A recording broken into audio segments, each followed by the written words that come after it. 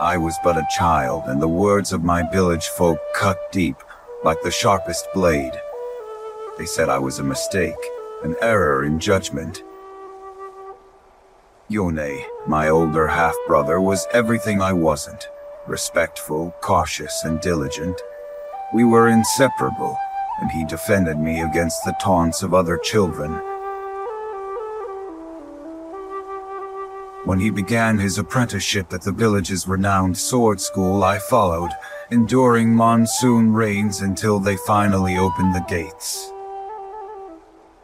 Despite the mockery of my peers, I showed a natural talent and caught the eye of Elder Suma, the last master of the legendary wind technique. He saw potential in me, but my arrogance held me back from accepting his tutelage.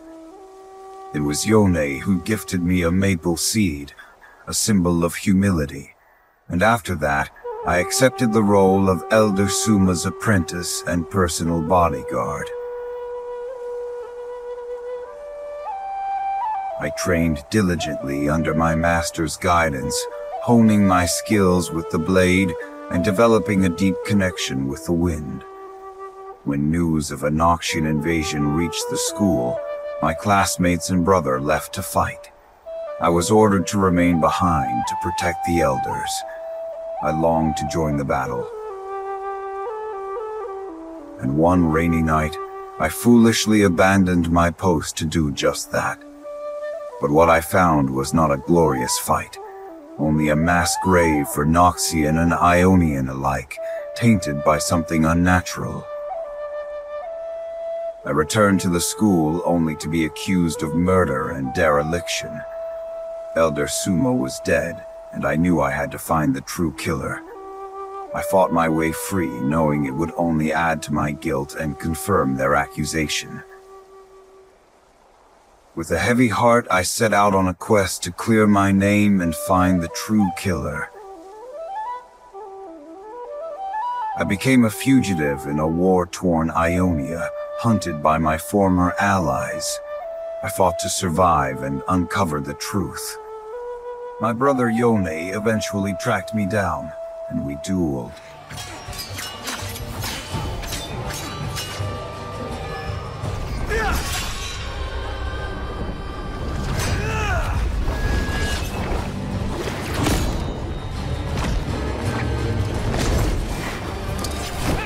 My wind magic overcame his blades, and with a single flash of steel, I cut down my own brother. In his dying words, he relented that wind techniques were responsible for the elder's death, and that I was the only one who could have known them.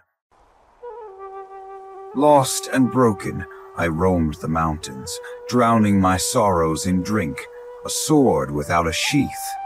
But fate had other plans.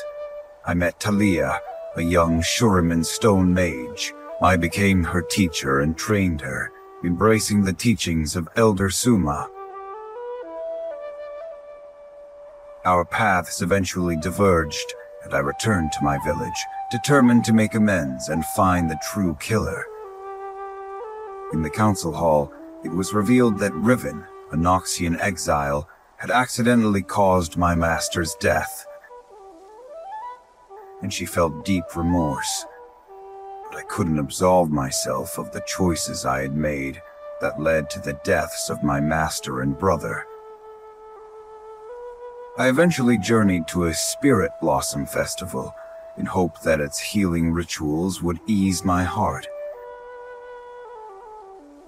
It was there that I encountered a demonic creature known as an Azakana that sought to devour me. But Yone intervened and spared me.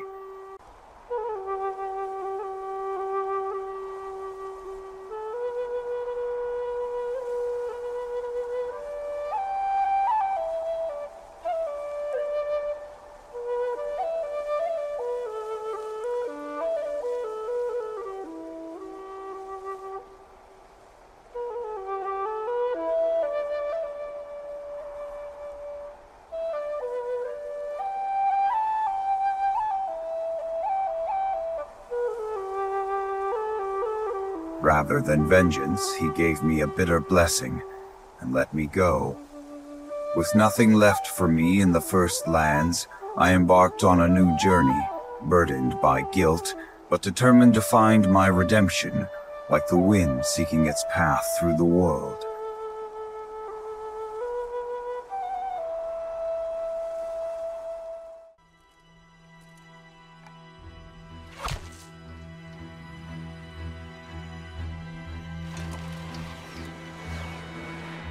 I am Yasuo the Unforgiven,